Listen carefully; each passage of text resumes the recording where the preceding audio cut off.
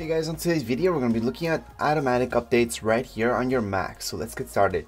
On the top left hand side of your screen you're going to see the Apple logo. Just click on that Apple logo and you're going to go into the App Store or your system preferences. We're going to be looking at both automatic updates. So let's start off with system preferences. Alright, once we open up system preferences we're going to see software update down here below on the left hand side.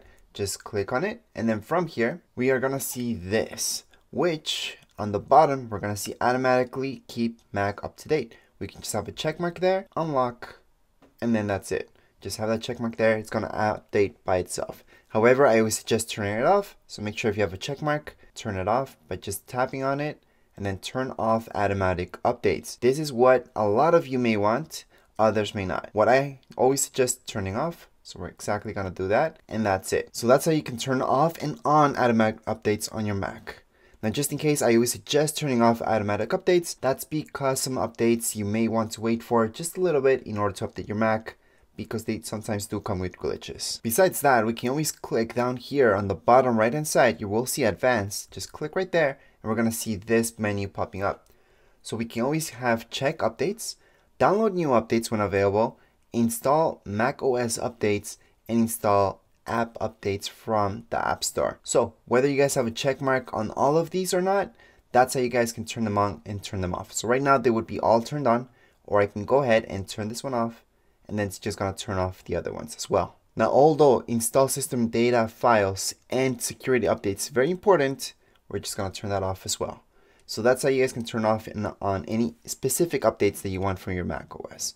However, checking for updates, you always will want that on. So we're just going to click on OK, and that's it for that part. However, if you want to look at the App Store updates, let's go back on the top left hand side. Again, Apple logo. We're going to launch our App Store.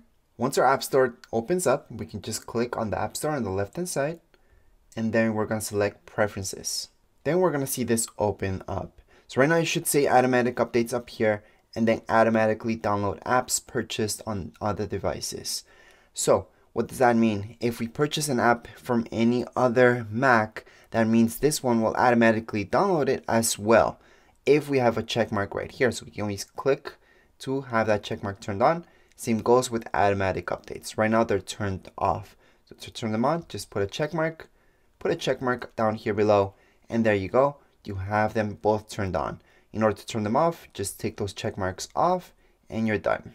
But anyways, that would be it for this video. That's how you guys can turn off and on any automatic updates right here on your Mac. If you have any problems, questions, you guys can write down here in the comments area, and don't forget to subscribe and rate. Thank you.